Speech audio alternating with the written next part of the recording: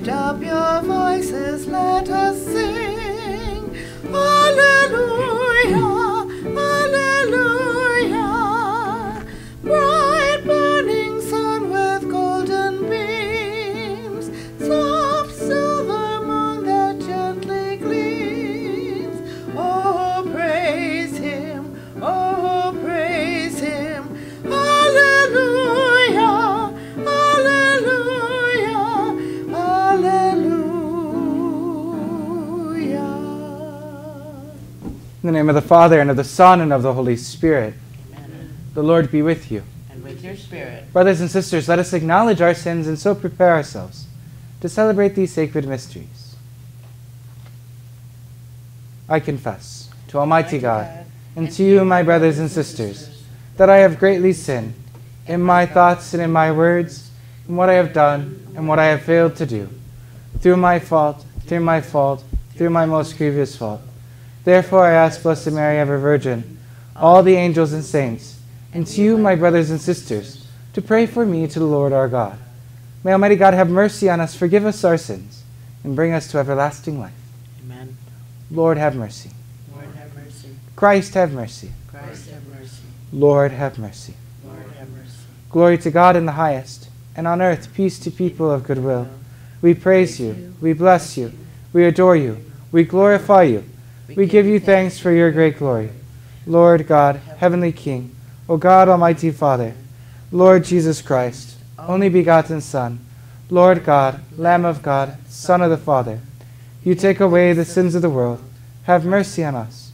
You take away the sins of the world, receive our prayer. You are seated at the right hand of the Father, have mercy on us. For you alone are the Holy One, you alone are the Lord, you alone are the Most High, Jesus Christ, with the Holy Spirit, in the glory of God the Father. Amen. Let us pray. Almighty ever-living God, direct our actions according to your good pleasure, that in the name of your beloved Son, we may abound in good works. Through our Lord Jesus Christ, your Son, who lives and reigns with you in the unity of the Holy Spirit, God forever and ever. Amen. A reading from the book of the prophet Jonah. The word of the Lord came to Jonah, saying, Set out for the great city of Nineveh, and announce to it the message that I will tell you. So Jonah made ready and went to Nineveh, according to the Lord's bidding. Now Nineveh was an enormously large city. It took 3 days to go through it. Jonah began his journey through the city, and had gone but a single day's walk, announcing, 40 days more, and Nineveh shall be destroyed. When the people of Nineveh believed God, they proclaimed a fast, and all of them, great and small, put on sackcloth. When God saw by their actions how they turned from their evil way, he repented of the evil that he had threatened to do them. He did not carry it out. The word of the Lord. Thanks be to God.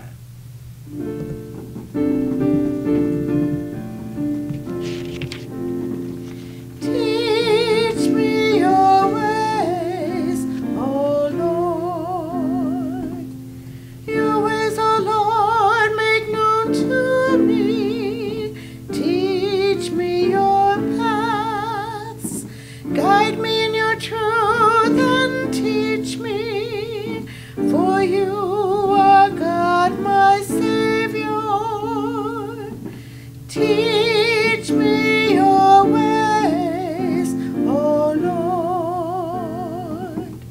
Remember that your compassion, O Lord, and your love are from of old. In your kindness remember me, because of your goodness, O Lord. Teach me your ways, O Lord. A reading from the first letter of St. Paul to the Corinthians. I tell you, brothers and sisters, the time is running out. From now on, let those having wives act as not having them, those weeping as not weeping, those rejoicing as not rejoicing, those buying as not owning, those using the world as not using it fully. For the world in its present form is passing away. The word of the Lord. Thanks be to God. Be to God.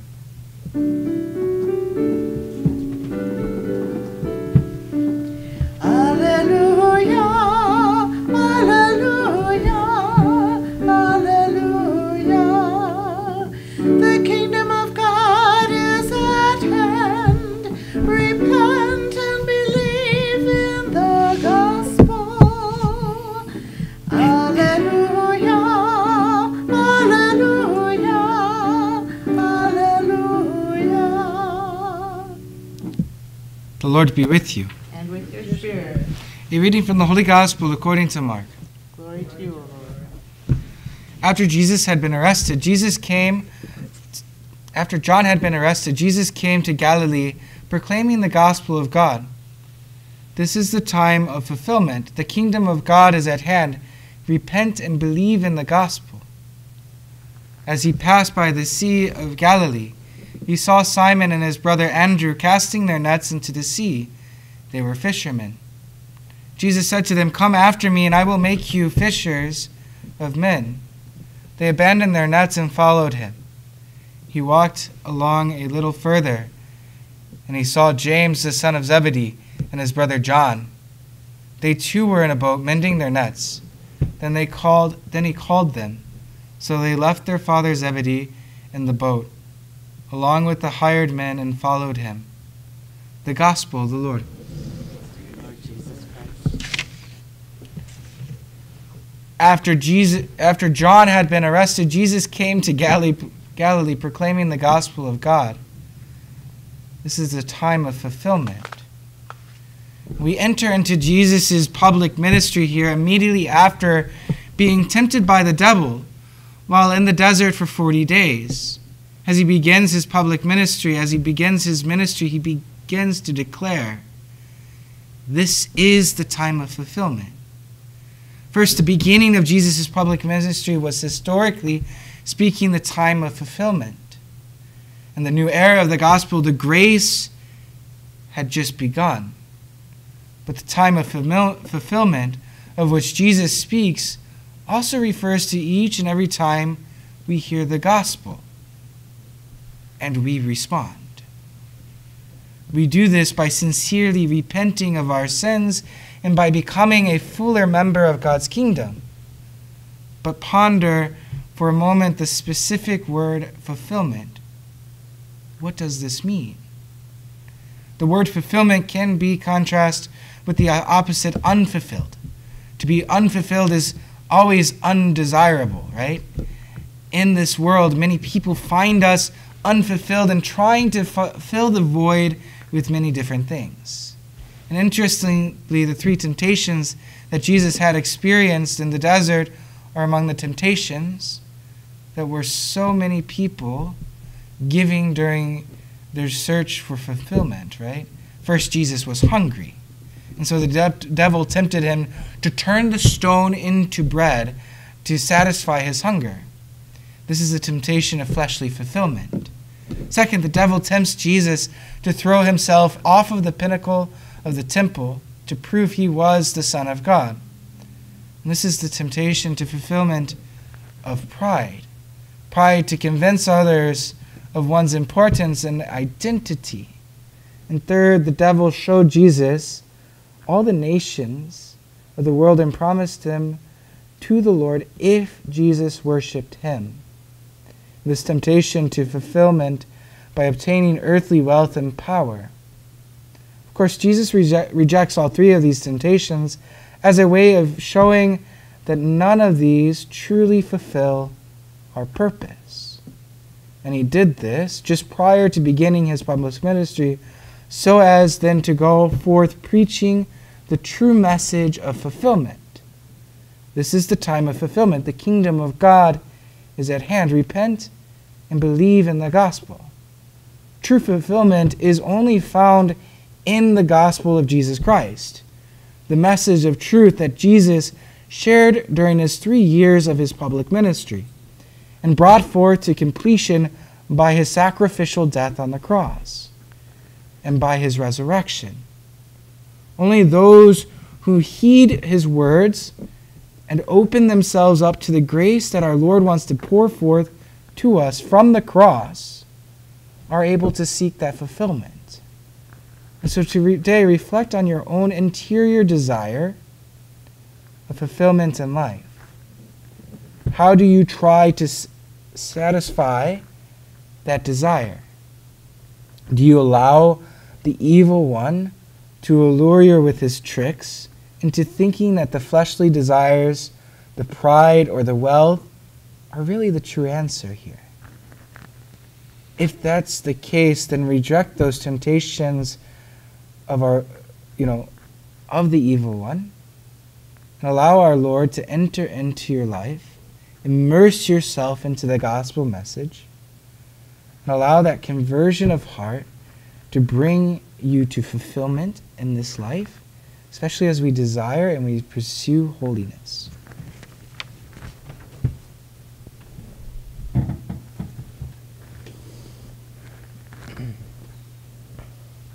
I believe in one God, the Father Almighty, maker of heaven and earth, of all things visible and invisible. I believe in one Lord Jesus Christ, the only begotten Son of God, born of the Father before all ages, God from God, light from light, true God from true God, begotten not made, consubstantial with the Father. And all things were made. For us men and for our salvation, he came down from heaven, and by the Holy Spirit was incarnate of the Virgin Mary, and became man. For our sake he was crucified under Pontius Pilate. He suffered death and was buried, and rose again on the third day, in accordance with the Scriptures. He ascended into heaven, and is seated at the right hand of the Father. He will come again in glory to judge the living and the dead, and his kingdom will have no end. I believe in the Holy Spirit, the Lord, the giver of life, who proceeds from the Father and the Son, who with the Father and the Son is adored and glorified, who has spoken through the prophets. I believe in one holy Catholic and Apostolic Church. I confess one baptism for the forgiveness of sins. And I look forward to the resurrection of the dead and the life of the world to come. Amen.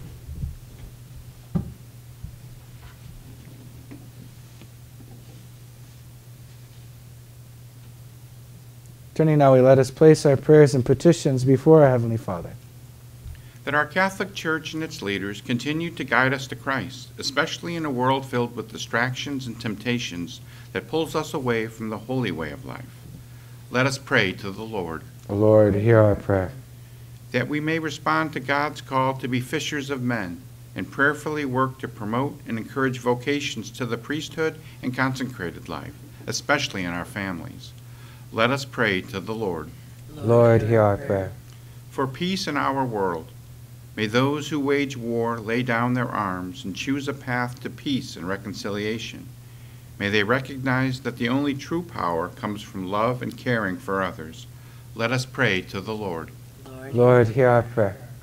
For all those who are suffering from illness, grief, poverty, or loneliness, may we recognize that God calls each of us to help others with our time, talent, and financial resources. Let us pray to the Lord. Lord, hear our prayer.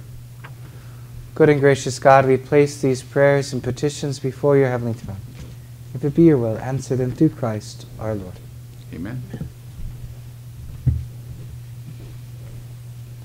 Blessed are you, Lord God of all creation, for through your goodness we receive the bread of life. We receive the bread we offer you, fruit of the earth and work of human hands. It will become for us the bread of life. Blessed be God forever.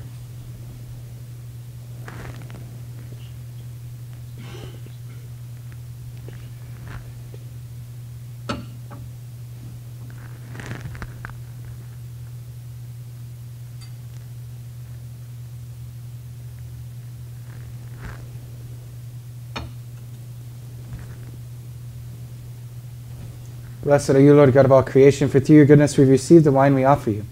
Through the divine work of human hands, it will become our spiritual drink. Blessed be God forever.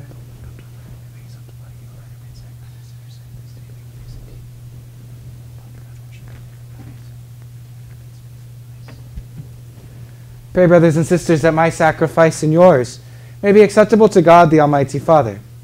May the Lord accept the Sacrifice at your hands. Praise and glory of his name. for our good and good of all his holy church. Accept our offerings, O Lord, we pray, and in sanctifying them, grant that they may profit us for salvation through Christ our Lord. The Lord be with you. And with your spirit, Lift up your hearts. we lift them up to the Lord. Let us give thanks to the Lord our God. It is right and just. It is truly right and just, our duty and our salvation, always and everywhere to give you thanks, Lord, Holy Father, Almighty and eternal God, for in you we live and move and have our very being.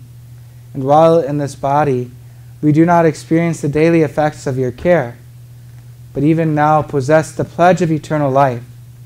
For having received the first fruits of the Holy Spirit, through whom you raised up Jesus from the dead, we hope for an everlasting share in the Paschal mystery. And so with the angels we praise you, as in joyful celebration we acclaim. Holy, holy, holy, Lord God of hosts, heaven and earth are full of your glory. Hosanna in the highest. Blessed is he who comes in the name of the Lord. Hosanna in the highest. Hosanna in the highest. To you, therefore, most merciful Father, we make humble prayer and petition, through Jesus Christ, your Son, our Lord, that you accept and bless these gifts, these offerings, these holy and unblemished sacrifices, which we offer you firstly for your holy Catholic Church. Be pleased to grant her peace to guard, unite, and govern her throughout the whole world, together with your servant Francis, our Pope, and David, our Bishop, and all those who, holding to the truth, hand on the Catholic and Apostolic faith. Remember, Lord, your servants, and all gathered here whose faith and devotion are known to you. For them we offer you the sacrifice of praise, or they offer it for themselves. And all who are dear to them, for the redemption of their souls and hope of health and well-being, in paying their homage to you, the eternal God, living and true. Communion with those whose memory we venerate, especially the glories of our Virgin Mary, Mother of our God and Lord Jesus Christ, and blessed Joseph, her spouse, your blessed apostles and martyrs, Peter and Paul, Andrew, James, John, Thomas, James, Philip, Bartholomew, Matthew, Simon, and Jude, Linus, Cletus, Clement, Sixtus, Cornelius, Cyprian, Lawrence, Chrysogonus, John and Paul, Cosmas, and Damian, and all your saints. We ask that through their merits and prayers in all things, we may be defended by your protecting help. Therefore, Lord, we pray, graciously accept this oblation of our service, that of your whole family. Order our days in your peace, and command that we be delivered from eternal damnation, and counted among the flocks of those you have chosen.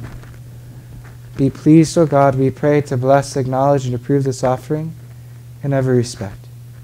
Make it spiritual and acceptable, so that it may become for us the body and blood of your most beloved Son, our Lord Jesus Christ. On the day before he was to suffer, he took bread in his holy and venerable hands. With eyes raised to heaven to you, O God, his almighty Father, giving you thanks, he said the blessing, broke the bread, and gave it to his disciples, saying, "Take this, all of you, and eat of it, for this is my body, which will be given up for you."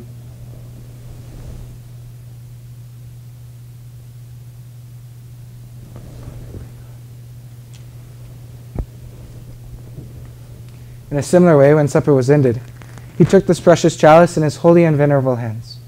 And once more, giving you thanks, he said the blessing, and gave the chalice to his disciples, saying, "Take this, all of you, and drink from it, for this is the chalice of my blood, the blood of the new and eternal covenant, which will be poured out for you and for many, for the forgiveness of sins. Do this in memory of me."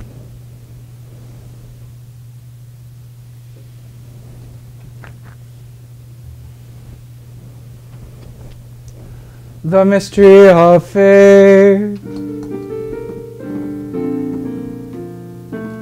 When we eat this bread and drink this cup, we proclaim your death, O Lord, until you come again. Therefore, Lord, as we celebrate the memorial of the blessed passion, the resurrection from the dead, and the glorious ascension into heaven of Christ your Son, our Lord, we, your servants and your holy people, offer to your glorious majesty, from the gifts that you have given us, this pure and holy victim, this spotless victim, the holy bread of eternal life, and the chalice of everlasting salvation. Be pleased to look upon these offerings with a serene and kindly countenance, and to accept them as once you were pleased to accept the gifts of your servant Abel the just, the sacrifice of Abraham our father in faith, and the offering of your high priest Melchizedek, the holy sacrifice, his spotless victim.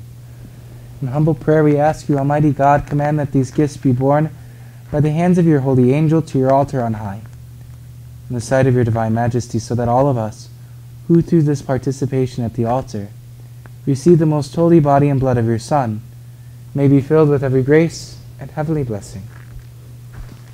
Remember, Lord, your servants, who have gone before us with the sign of faith, and rest in the sleep of peace. Grant them, O Lord, we pray, and all who sleep in Christ, a place of refreshment, light, and peace. To us also, your servants, who, though sinners, hope in your abundant mercies, graciously grant some share and fellowship with your holy apostles and martyrs, with John the Baptist, Stephen, Matthias, Barnabas, Ignatius, Alexander, Marcellinus, Peter, Felicity, Perpetua, Agatha, Lucy, Agnes, Cecilia, Anastasia, and all your saints. Admit us, we beseech you, into their company, not weighing our merits, but granting us your pardon through Christ our Lord, through whom you continue to make all these good things, O Lord. You sanctify them, fill them with life, bless them, and bestow them upon us. Through him, and with him, and in him, O God, Almighty Father, in the unity of the Holy Spirit, all glory and honor is yours forever and ever.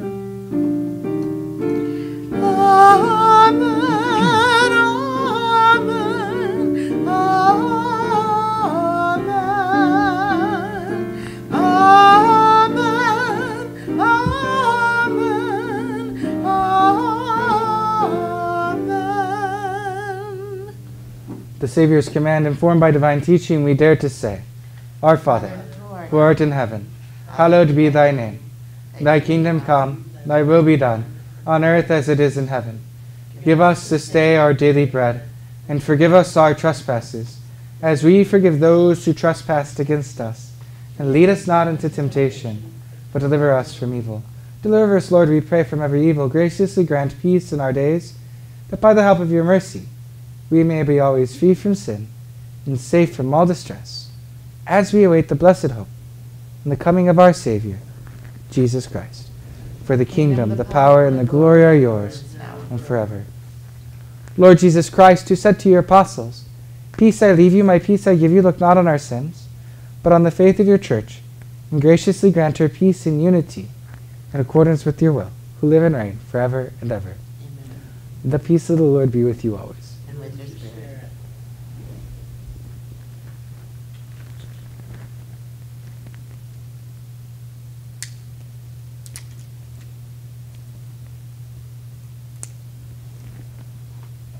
Lamb of God, You take away the sins of the world. Have mercy on us. Lamb of God, you take away the sins of the world. Have mercy on us. Lamb of God, you take away the sins of the world. Grant us peace.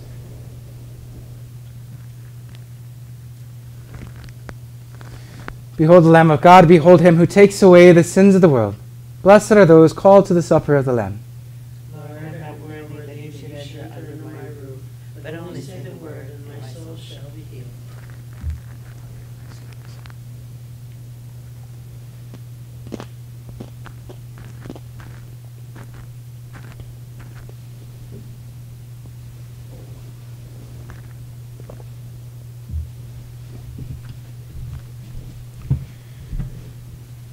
A prayer of spiritual communion for those unable to receive the Holy Eucharist at this time.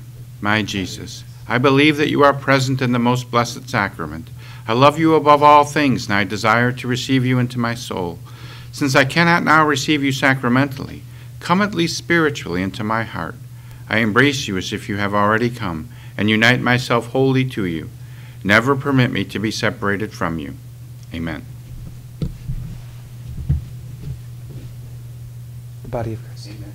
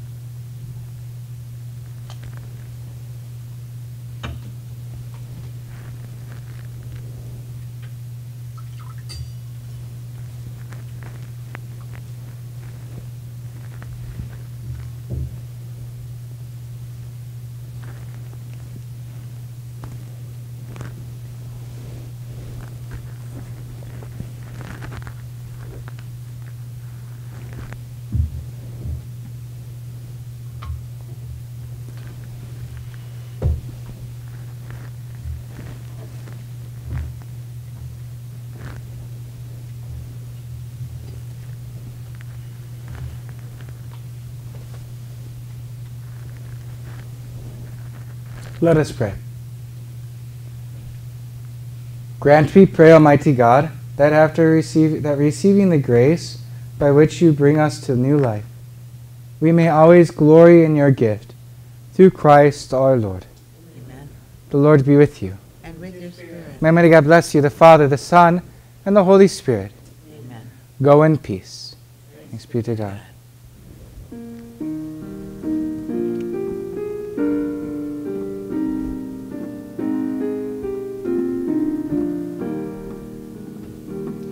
Your words are spirit and life, O Lord, richer than gold, stronger than death. Your words are spirit and life, O Lord, life everlasting. God's law is perfect, refreshing the soul, reviving the weary spirit. God's rule can be trusted, bringing us wisdom, bringing God's wisdom to birth. Your words are spirit and life, O Lord, richer than gold, stronger than death. Your words are spirit and life, O Lord, life everlasting. God's precepts keep us, their purpose is right. They gladden the hearts of people. God's command is so clear.